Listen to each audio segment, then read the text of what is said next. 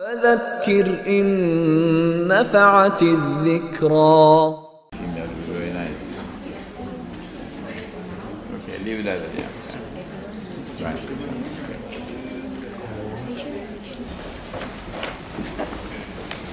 الحمد لله وكفى والصلاة والسلام على عباده الذين اصطفى خصوصا على أفضلهم وخاتم النبيين محمد الأمين وعلى آله وصحبه أجمعين وبعد فأعوذ بالله من الشيطان الرجيم بسم الله الرحمن الرحيم ونزلنا عليك الكتاب تبيانا لكل شيء وهدى ورحمة وبشرى للمسلمين صدق الله العظيم. Our distinguished chairman, Minhaj, PhD student at UBD, who we're very proud, distinguished guests, brothers and sisters, sons and daughters and students, Assalamu alaikum wa rahmatullahi wa barakatuh. It is always a source of happiness to be back in Brunei, Darussalam, particularly because His Majesty the Sultan of this country has declared there in black and white his sincere and earnest desire to enforce the law of Islam, the Sharia, in Brunei. And you want to join with me in making dua that Allah subhanahu wa ta'ala may make it easy for him to achieve that noble objective. The Sharia is the foundation of the deen. It comprises not only the law, which is the criminal law, those acts for which you are punished by the state. It comprises also the civil law of business, personal law. But what we sometimes forget is that also it comprises the moral law.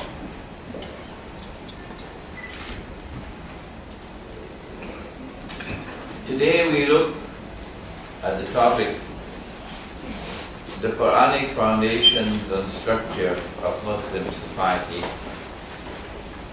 in which we examine the Sharia as a whole, which comprises the moral law. It is based on this book, this 2-volume work. Look at the size of these books. Look at the size of these books. Volume 1, Volume 2. The 2-volume work entitled The Quranic Foundations and Structure of Muslim Society. It was written by my teacher of blessed memory, Maulana Dr. Muhammad Fadlur Rahman Ansari, rahimahullah, who is an outstanding Islamic scholar of his age. And we were very fortunate to be his students. What he has done is to turn to the Quran as the primary source from which we derive the Sharia, the foundations and the structure of Muslim society. And then he turns to the Hadith. Very importantly, he directs attention to the relationship between the Quran and the Hadith, and we will explain that shortly, inshallah. But most important of all, what he does in this book is to explain the correct methodology for the study of the Quran and of the Hadith. If Ikhwan al-Muslimun had done that homework, they would not be in the difficult situation in which they are now located in Egypt. So we want to begin with an explanation of that methodology. And since we have PhD students here in this gathering, put on your thinking caps. For Maulana Dr. Ansari is going to take you on a journey. And I am only the medium through which his guidance reaches you. After we have explained the methodology and the relationship between the Quran and the Hadith for the purposes of deriving Sharia, he then directs attention to what may be described as, now it's a big word I'm going to use, don't be scared, epistemology, the theory of knowledge. Does knowledge come only from external observation and experimentation, scientific inquiry? Dajjal, the false messiah, sees with only one eye, said the Prophet ﷺ. His left eye. He is blind in the right eye. It looks like a bulging crater. But your Lord is not one eye. This hadith lies at the heart of epistemology. And if you are to penetrate the Quran, you better study epistemology. When he sees with his left eye, the left eye symbolizes something. When he's blind in the right eye that is blind symbolizes something. We have to be able to distinguish when something which comes from the Quran and Hadith is to be understood literally, and when it has to be interpreted. And that is not always easy. No. Dajjal will ride on a donkey, said the Prophet ﷺ. The donkey will travel as fast as the clouds. The donkey will have his ears stretched out wide. For those who insist that only Allah and His Messenger and the Aslaf, plural of Salaf, the early Muslims, only they have the authority to interpret. And if they did not interpret, the implication is that we've got to wait for the flying donkey. And they are waiting for the flying donkey. I am not being abusive. I'm not being disrespectful. Not at all. When I say of the Salafi Islam that they're waiting for the flying donkey, I'm not humiliating them. Not at all. So they don't have to respond to me with abusive language and inappropriate language. No. But there are others of us who say no, this is not to be understood literally. The flying donkey is already here. The Prophet ﷺ was referring to an age which will come, which will witness aircraft, fighter aircraft. The river Euphrates will uncover a mountain of gold.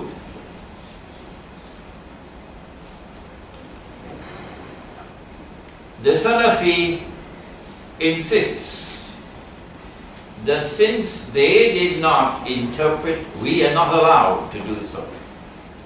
And so they are waiting for a mountain of gold to come out from the river Euphrates. We are not being disrespectful to them when we point out this is their position.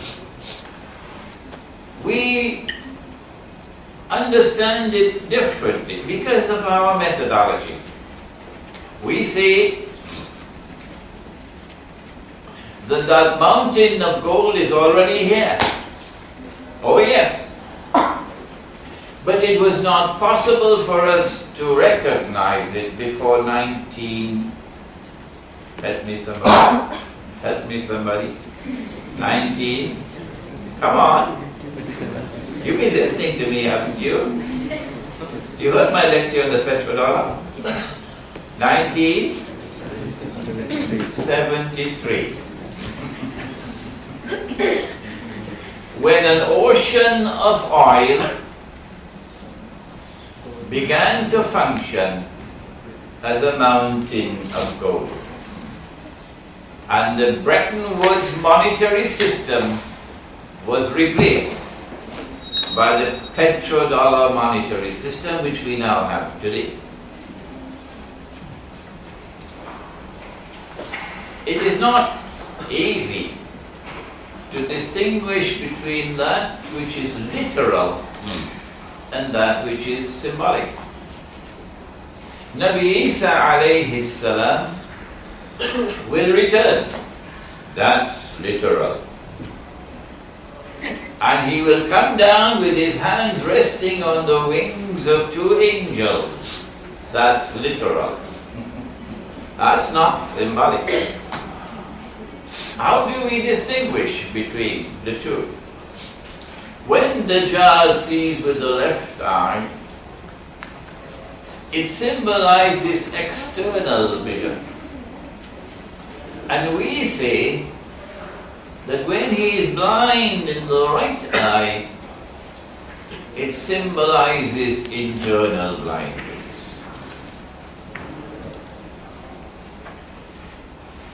Someone should teach this lesson to Ikhwan in Egypt today.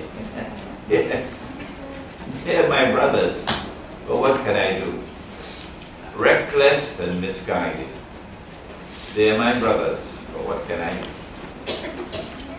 And so, in addition to the external sight, the Quran gives an epistemology that we also have internal sight.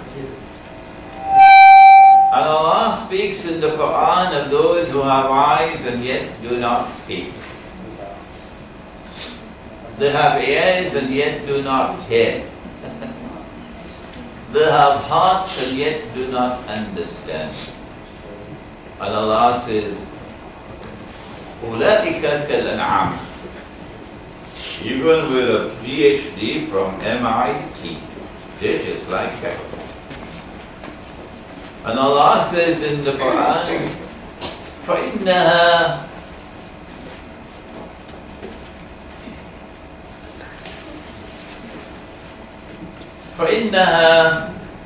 لَا تَعْمَى الْأَبْصَارِ. It's not these eyes which are blind. وَلَكِنْ تَعْمَى الْقُلُوبُ الَّتِي فِي الصُّدُورِ. What is blind is the heart, which is inside the chest. And so Dr. Ansari argues that you cannot approach the Quran, not at all, with one eye. that there is a spiritual quest that must be pursued. And if you want to pursue that spiritual quest and be blessed by Allah with nur in your heart, nur of course you know is light, and you know that it is not sold in the stock market. You know that. Yeah. No government can give it to you. يَهْدِ اللَّهُ لِنُورِهِ مَنْ يَشَاءُ. Allah grants His nur to whomsoever Allah chooses. If you want to be eligible for internal, intuitive, spiritual insight to penetrate the Quran, to see what otherwise cannot be seen, you better have backbone. You know there are those who have backbones made of recycled paper. You know that? Oh, no, I can't do that, Sheikh. If I do that, I will lose my US visa. If I go on this road, my business will collapse. If I go on that road, they'll put my name on the no-fly list. I won't be able to travel. These are people who have backbones made of recycled paper. If I go on that road, I won't get a job. I never will get promotion. Oh, who are you worshipping? Are you worshipping the one God who can see in your heart? The one who will get nur. The one who will succeed in the spiritual quest is the one who has the courage to proclaim Inna salati wa nusuki wa mahyaya wa mamati lillahi rabbil alameen. Surely my prayer and my service of sacrifice and my very living and my very dying, they're all for you. I will proclaim the truth without regard for consequences. Today, these words resonate in the hearts of the young. The young people can understand this language. The young people love this language. They are inspired by this language. Inna salati wa nusuki wa mahyaya wa mamati lillahi rabbil alameen. And that perhaps is why Ashabul Kahf, the people of the cave, innahum fityatun amanu bi rabbihim fazidnahum huda. They were young people. And so I'm happy. This is not to say I'm not happy to have the elders with me. I'm also an elder. Many of you are my grandchildren. But I'm happy that there's so many young amongst us. So Dr. Ansari, Maulana Dr. Muhammad Fadlur Rahman Ansari rahimahullah, emphasizes the paramount importance of the spiritual quest for the pursuit of this knowledge. You must be sincere.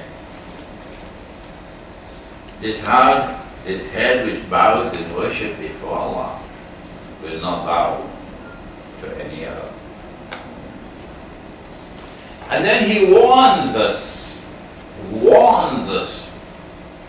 about a mistake that will be fatal. Do not go down that road if you want to succeed. And it is a curse that has descended on those who came before us. The curse is called sectarianism. that you are labeled. This one is in Pakistan, where I studied, you have the Deobandi. And this one is the Barelvi. And this one is Ahlul Hadith. And this one is Salafi, used to be called Wahhabi. And this one, who is the first of them all, is called the Shia.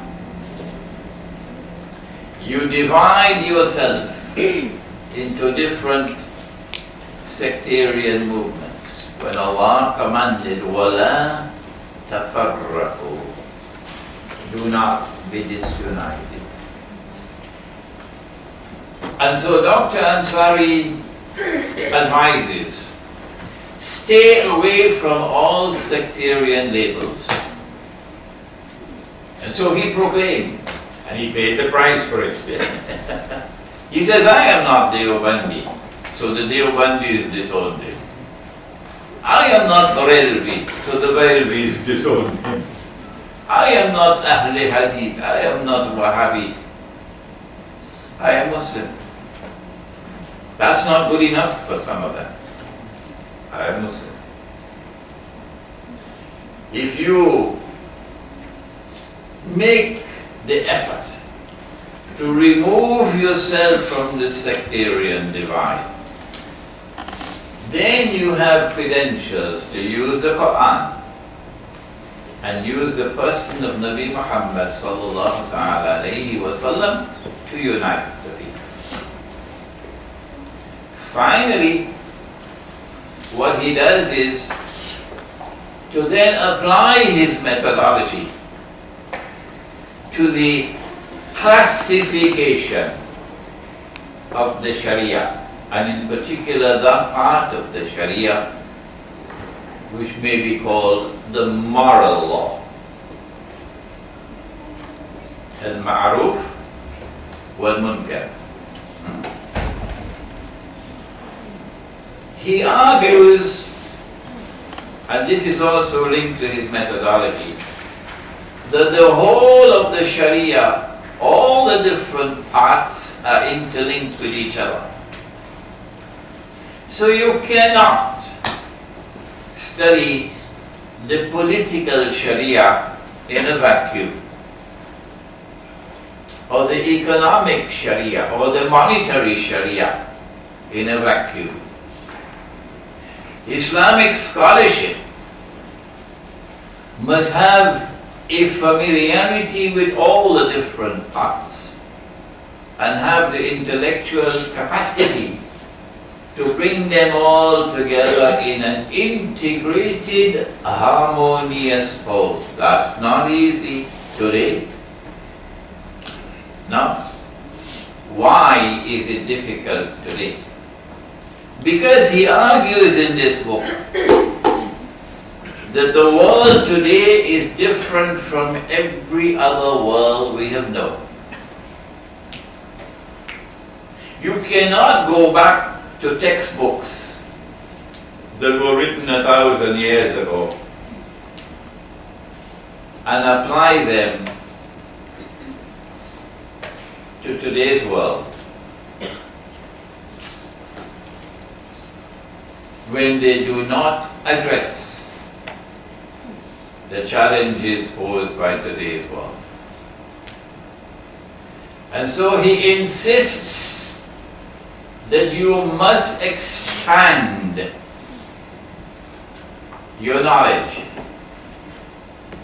as a student of Islam to get a grasp, not just superficial knowledge, no more than that, to get a grasp of the very foundations of modern Western civilization.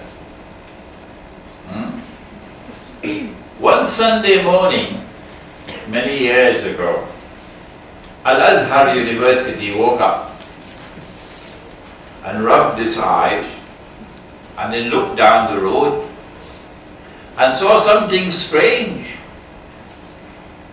What's that? It's Cairo University.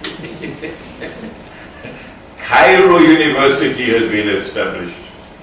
Al-Azhar has been here for 1,000 years without any upstart coming to challenge it.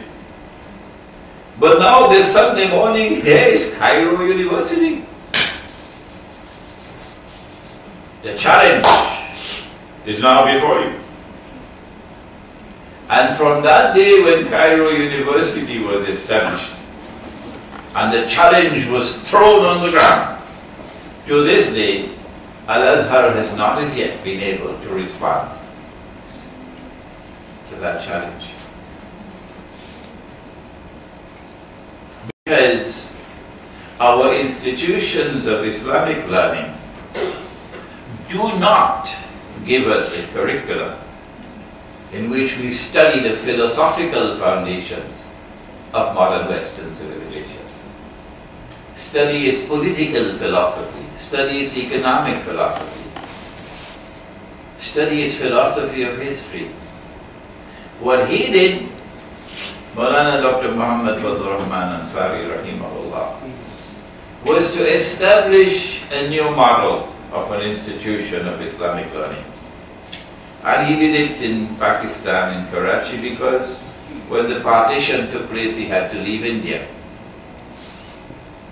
But India before partition, Muslim India produced great scholars.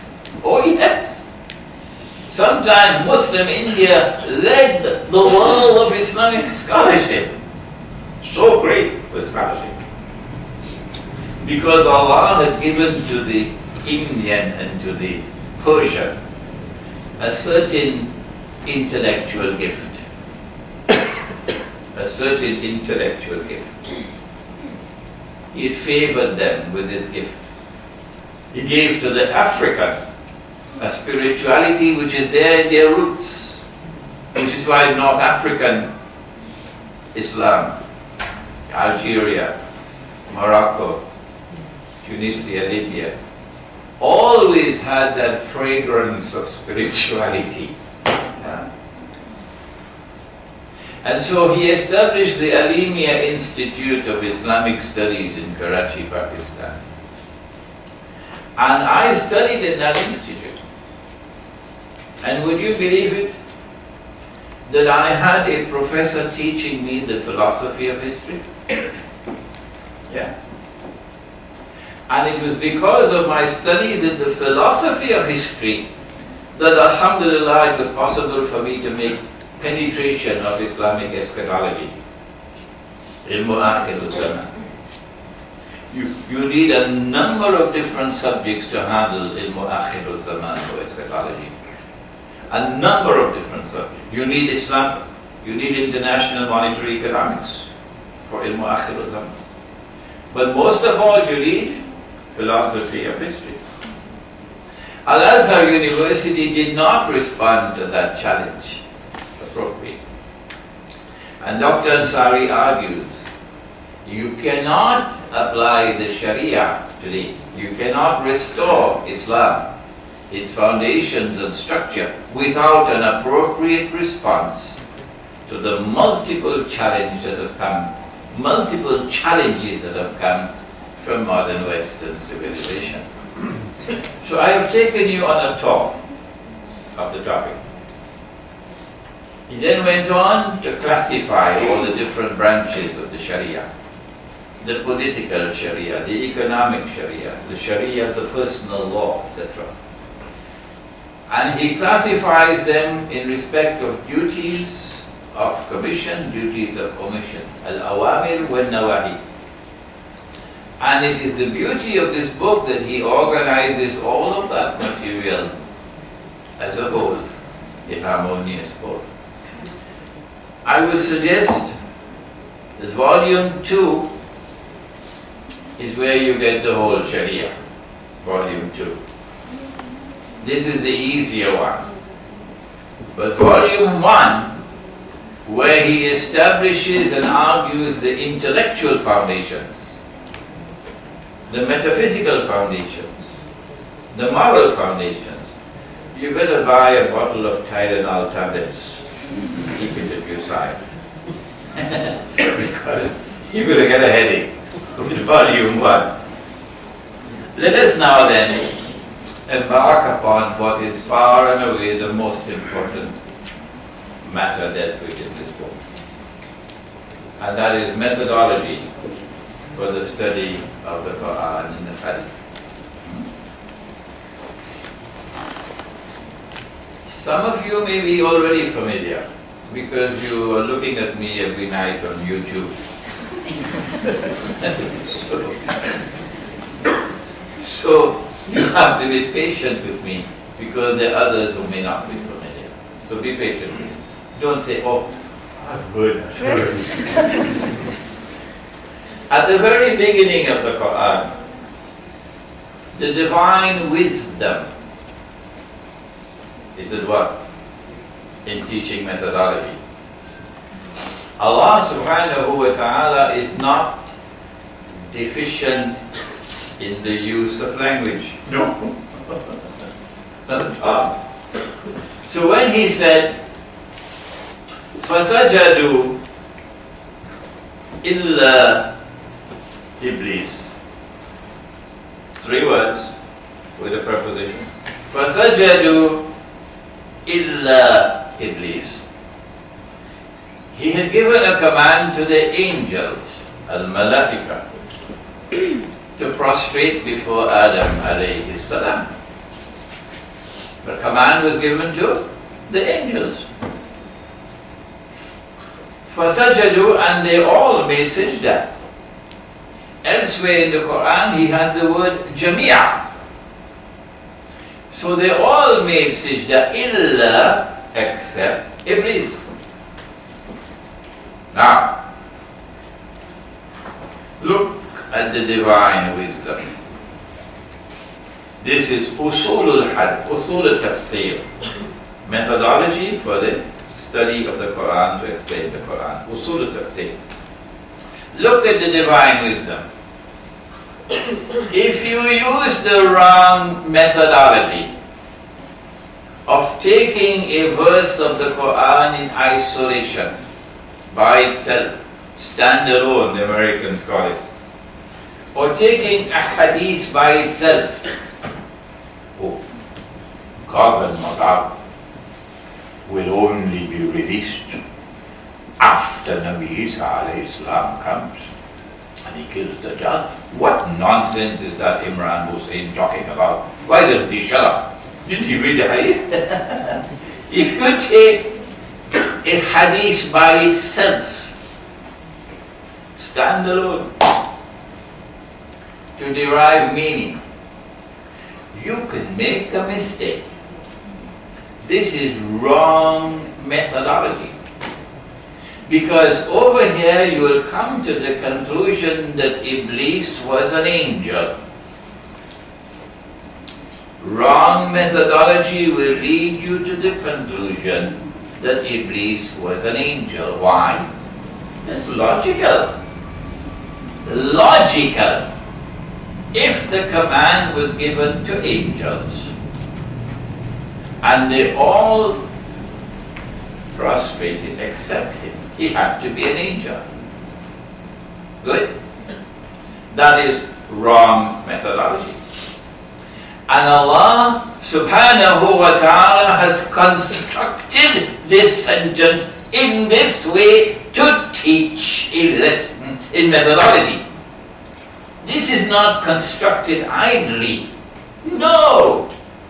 The divine wisdom is at work. Now, after having broadcast on CNN and Al Jazeera, you know they're sisters, that Iblis was an angel. Okay? You made your declaration already, the whole world has heard of it. Iblis is an angel, using your perfect logic. Then you opened the Quran and you began to read other parts of the Quran. And then you said, oh my, seems as though I'm in trouble. Because here is the Quran saying about the angels, وَيَفْعَلُونَ مَا يُؤْمَرُونَ, that angels have no choice. They have to do what they are ordered to do. So if an angel disobeys, it's no angel at all. Huh? I know we all like to recognize our wives as angels, but if you ask your wife to do something and she says no, she's not an angel. Huh? وَيَفْعَلُونَ مَا يُؤْمَرُونَ. So Iblis, because he disobeyed, could not be an angel. But I've already given the declaration on CNN and Al Jazeera. I'm feeling very embarrassed now. See? And then in Surah Al-Kahf, Allah then says, وَكَانَ مِنَ الْجِنِّ. This is not by accident. And this is at the very beginning of the Quran to teach methodology. That you do not take any verse of the Quran in isolation to study it and derive meaning. Because sometimes you could make a mistake. The proper methodology, says Dr. Ansari, is to go to the whole Quran and locate all the verses, all the data pertaining to the subject.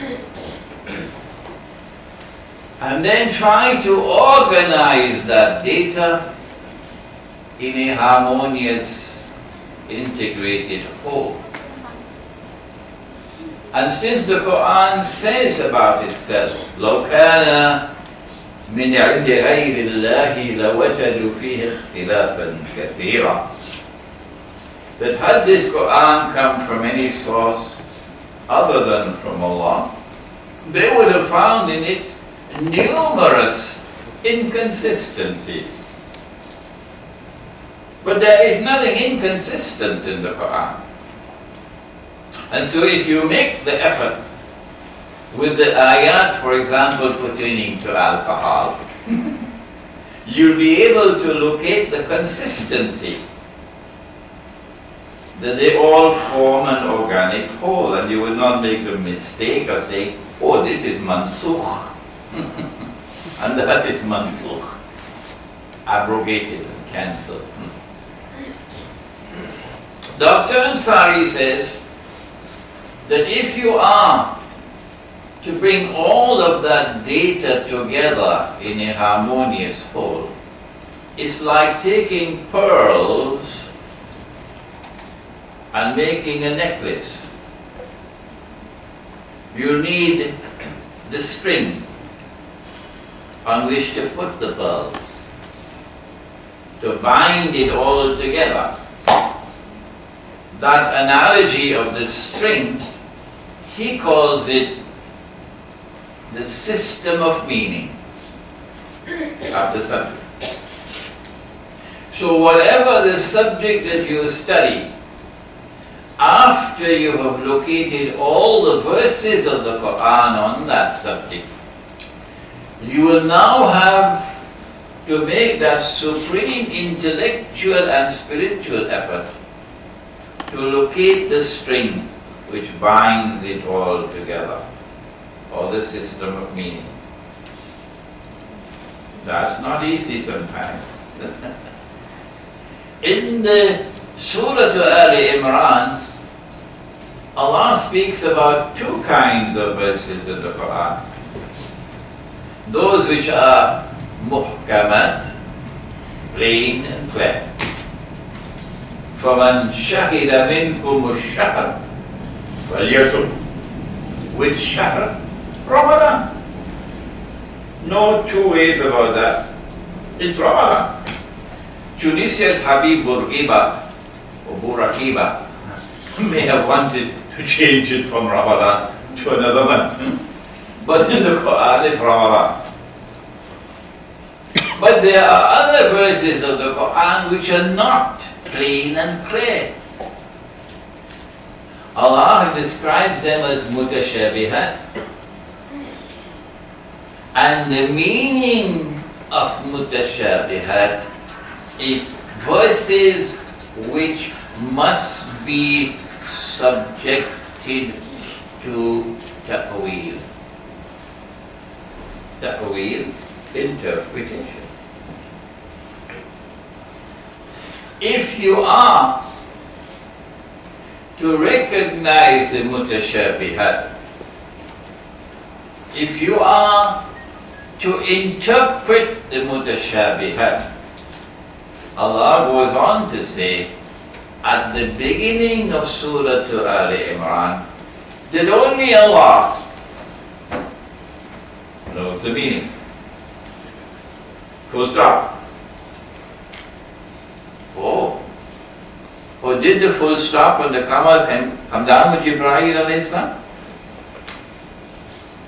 Did the punctuation in the Quran come down with the angel?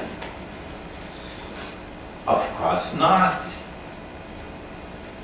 Of course not. The punctuation did not come down in the revelation. No. So Allah has preserved the Quran. Yes.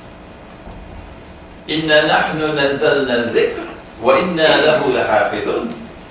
Allah has protected the Quran. But the punctuation in the Quran has not come from Allah. It has come from Nabi Muhammad alayhi salatu wasalam. It is in the hadith. And hadith is not guaranteed. You can have fabricated hadith. And if you cannot recognize this hadith as fabricated, I think you should send your head to the washing machine. That Nabi Muhammad alayhi salatu wasalam married Aisha radiallahu ta'ala anha when she was 6. If you accept that hadith, then you must know that it is sunnah to marry a 6-year-old child. Let me repeat that. Let me repeat that. If this is correct, then it becomes a sunnah to marry a 6-year-old girl. How come you're not doing it? What's wrong with you? Why have you abandoned the sunnah? 1400 years have passed. And for 1400 years you abandoned the sunnah? What a people you are. How come you're not marrying 6-year-old girls when you say this is a valid hadith? Sometimes I gotta shout. I will get a beating from my wife afterwards. But sometimes I have to shout away. Is this the sunnah? To marry a 6-year-old? Huh? We'll come back to this in a moment, inshallah. It is necessary for us to be able to bring all the verses of the Quran together in a harmonious whole, with no inconsistencies. Locate the system of meaning. And having located the system of meaning, we are now in a position to examine the mutashabihat. Is it only Allah? Is this full stop correct? The verse goes on to say, and rasikhuna fil ilm, those who are firmly grounded in knowledge, after the word Allah. Dr. Ansari says that full stop is wrong. If that full stop is correct, the implication is that Allah has sent in the Quran verses which even Muhammad alayhi salatu wasalam does not understand.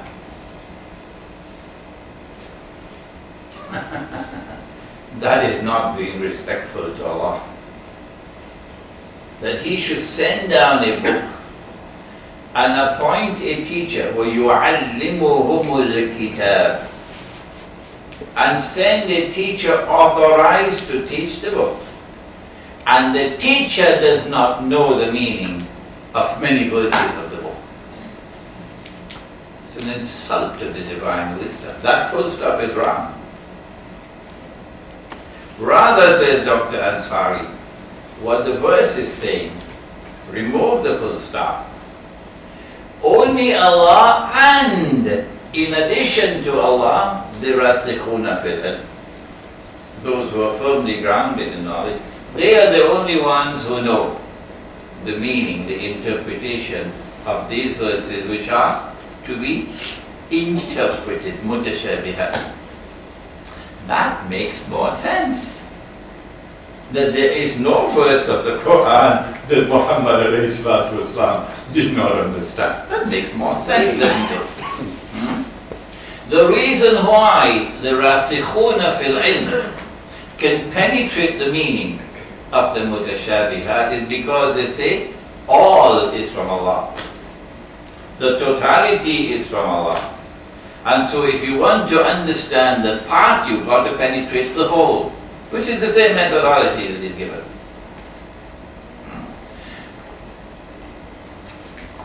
So Maulana Ansari differs now with the majority about mutashabihat. He then proceeds to expand the methodology.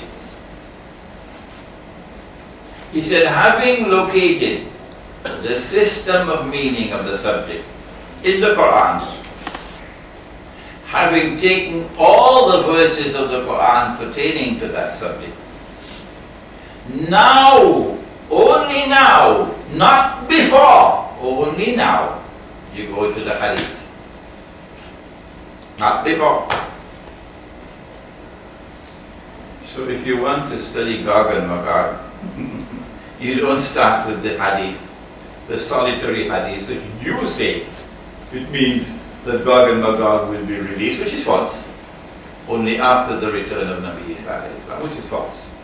The hadith doesn't say that. That's where Islamic scholarship is today, with this wrong methodology.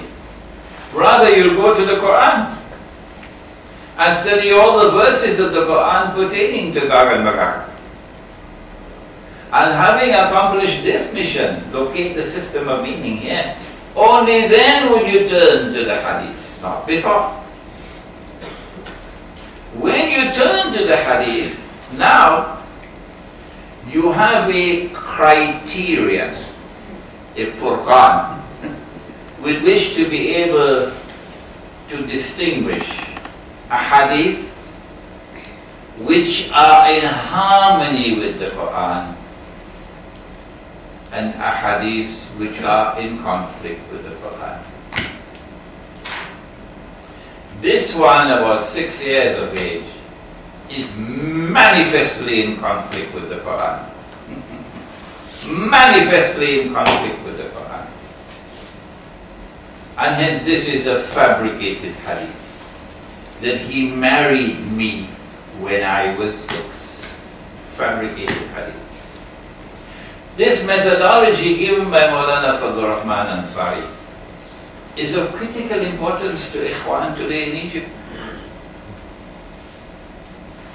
The enemy ensured that the forces of Islam in Egypt should be battered, persecuted, terrorized for all the long years of Jamal Abdel Nasser. Sayyid Qutb became Shaheed, a great man, on a trumped-up charge of planning to assassinate Jamal Abdel Nasser. Trumped up. And then after the long years of Jamal Abdel Nasser came to an end, Hosni Mubarak came along. And so Ikhwan suffered, not only Ikhwan, the Islamic forces suffered and suffered and suffered in Egypt. Until Israel is now ready to take over from the United States as the next ruling state in the world. And in the same way that Pax Americana replaced Pax Britannica, now Pax Judaica wants to replace Pax Americana. You have to read my book, Jerusalem in the Quran, which is outside, to understand this thing. In order for Israel to replace the United States as the next ruling state of the world, and if you don't believe me, just wait. That's all I have to say. Just wait. Because I've been studying Islamic eschatology. I know what are their plans. I hope they don't succeed. But the evidence is there, they are succeeding. I don't want them to succeed. No. But the evidence is there, they are succeeding. Largely because the ulama of Islam are eating teh-tarik, drinking teh-tarik and eating roti canai. Yeah.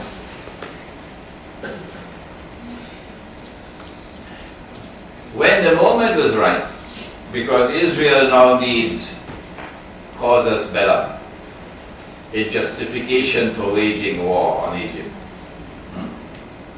so that the territory of the state of Israel can expand to encompass the biblical frontiers of Al-Ard al-Muqaddasa. So they want to take the eastern delta of Egypt. So you need a justification for war. So that's when you make a deal with Ikhwan. And Ikhwan has suffered so much that if Ikhwan fall for the trap. And then you have the Arab Spring. And then you can close your eyes and predict Ikhwan is going to win the election. That's no surprise to anybody. And then, because Ikhwan still does not have control over Egypt, the military is still there, powerful, the judiciary is still there, powerful, some very fortunate events come along to help Ikhwan. A fortunate event like 16 Egyptian police officers being killed in Ramadan. Okay, Ikhwan, now's the time, cut him. And the Minister of Defense is fired. Armed Forces Chief of Staff is fired. Military is cut down to size. Ikhwan succeeds. Very fortunate, eh? 16 police officers. And now the judiciary. So very convenient attack on Gaza. Brutal attack on Gaza. And then Egypt becomes the mediator between the oppressor and the oppressed. Oh my gosh, look at that.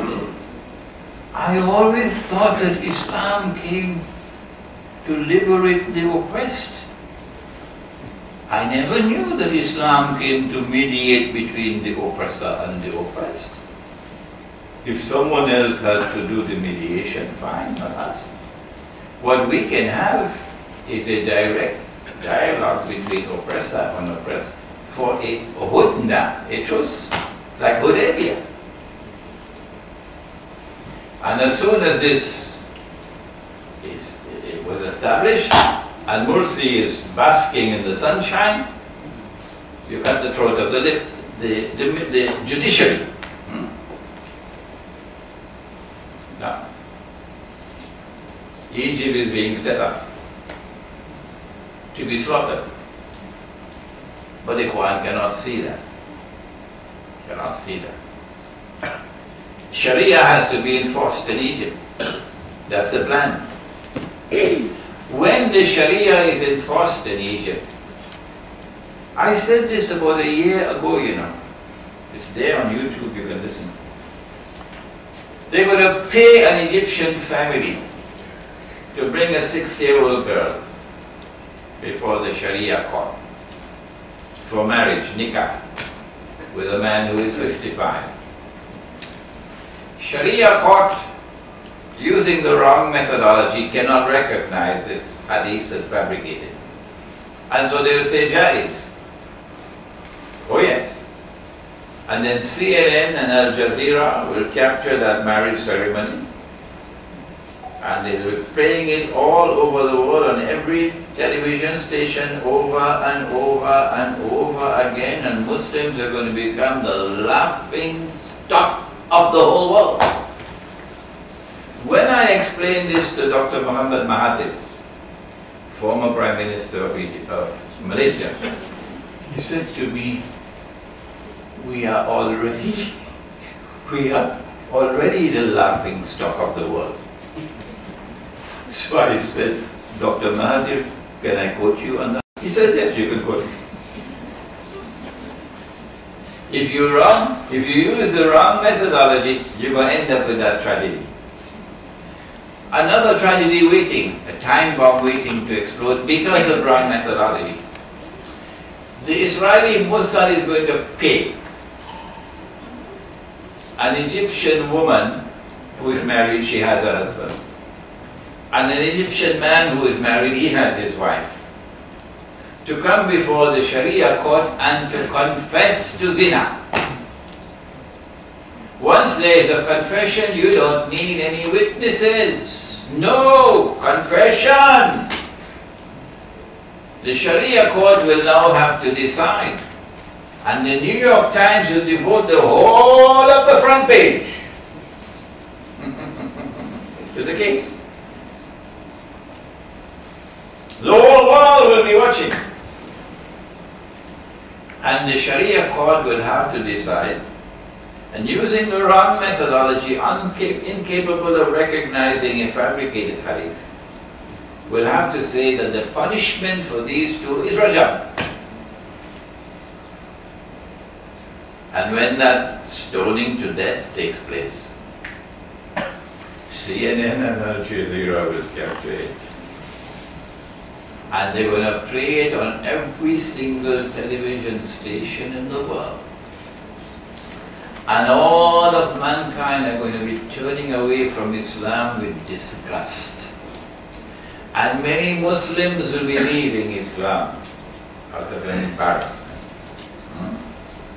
This is the tragedy waiting to occur because of incorrect methodology. And so, I urge you, because you're young, I urge you at this time to adopt the correct methodology.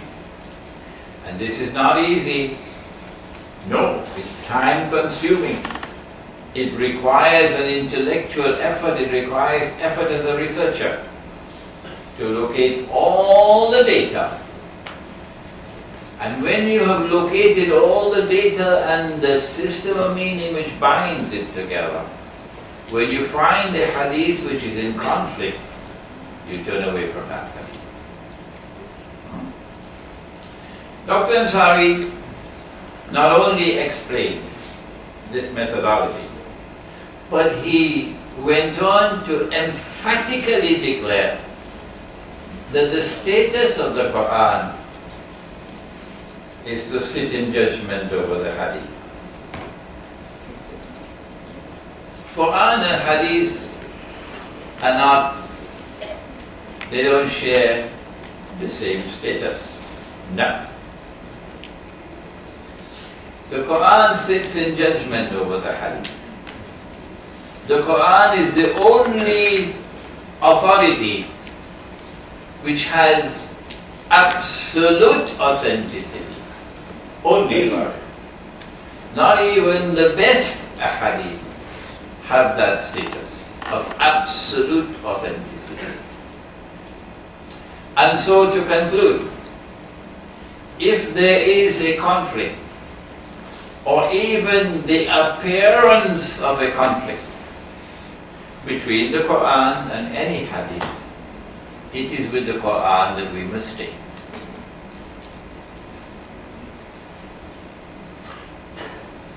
We now turn to the spirituality that is essential.